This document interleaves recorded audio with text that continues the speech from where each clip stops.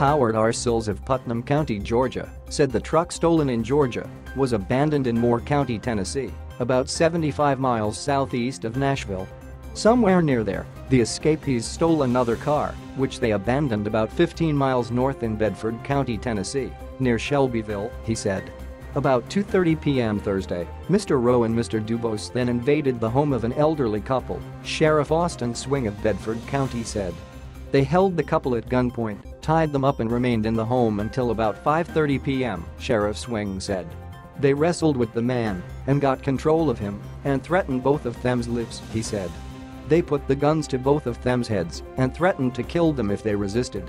The escapees tied the man up with a belt and put socks on his hands so that he could not use his fingers, the sheriff said.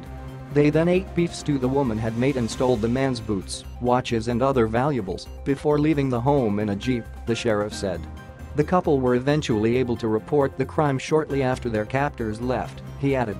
The couple were extremely traumatized, Sheriff Swing said. At one point, the escapees told the couple to make up a false story about what had happened and threatened that they would be back if they didn't, he added. The man also told the couple that they were escaped inmates from Georgia and that they believed they would be dead within 24 hours, the sheriff said.